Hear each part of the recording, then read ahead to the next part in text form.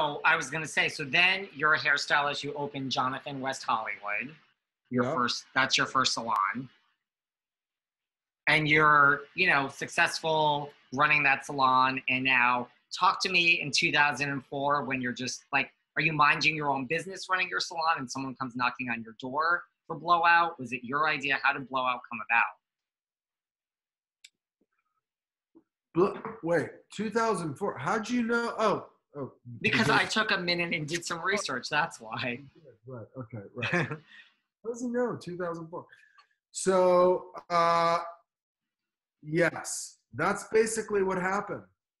I get a phone call one day from a client of mine and a big manager named Rob Lee, and he was formerly a big agent at like CAA and a lawyer.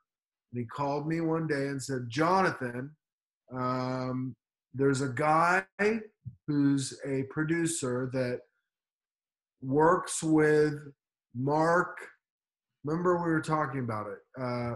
He worked with Mark, whatever his name is, from the producer of Survivor. Mark Burnett, yeah. Burnett.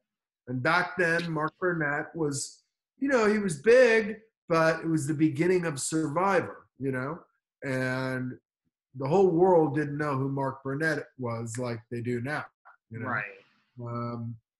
But he said to me, there's a guy named Ben Silverman who is amazing, and he just did a show called The Restaurant with Rocco DiSpirito.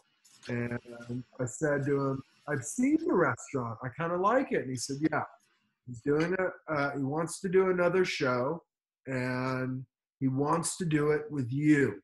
And it's like The Restaurant, but it's about hair salons. And it's a reality show, which you probably don't know a lot about because there isn't a lot, but I'm telling you, this is the next wave. This is the new TV. This is the new world. You know what I mean? And I said to him, okay, I'll talk to him, and I had already done Fashion Emergency and Extreme Makeover and tons of the Today shows, like makeover segments. I had done a ton of TV, and I did the first 6 episodes of Fashion Emergency when it was on the E! channel. I did the first 5 episodes of Extreme Makeover before they got rid of it, and Howard, whatever his name was, the producer, turned it into Extreme Home Makeover.